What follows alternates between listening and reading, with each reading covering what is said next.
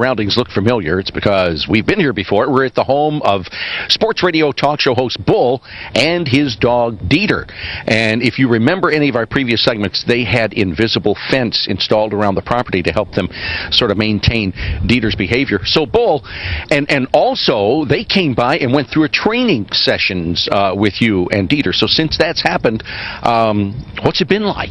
Well, I haven't seen Bill in a really long time. That's how good it's been, actually. Yeah, Bill came over and gave us a bunch of training sessions. The best thing about it was they were basically on call. If I had a problem, they would come over and address it with Dieter and myself and kind of help us through it, and it was easy that way.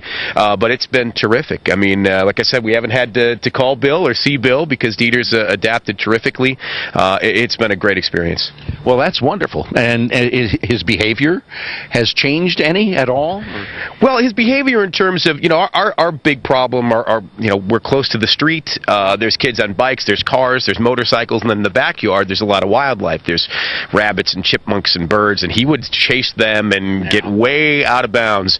Now, he knows his boundaries, and those wildlife are safe, and we don't have to worry about chasing them down either, so it's worked out great. And those people driving by with trailers can rest easy. They won't lose their trailer now. That's right. The kids on the bikes, the trailers, the motorcycles are all good. He'll bark at them, but he's not going to chase them. That's great. So. And the Bill he's talking to is Bill Stroka, Operations Manager and Director for Invisible Fence. So, Bill, how was this installation compared to others? Was it typical, or did you run into any problems? No problems. Everything's customized, so there are some things that are typical, but, Bull had an idea of what he wanted it to look like, and we came in and it went in great. What's amazing is we were out here shortly after you buried the line, and it's like you didn't even do anything. You can't tell you've even been here. Yeah, it's really not intrusive at all. It just cuts the sod and lays that wire.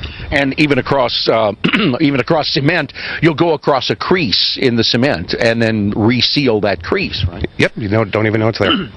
Now, Bill, I got a question for you.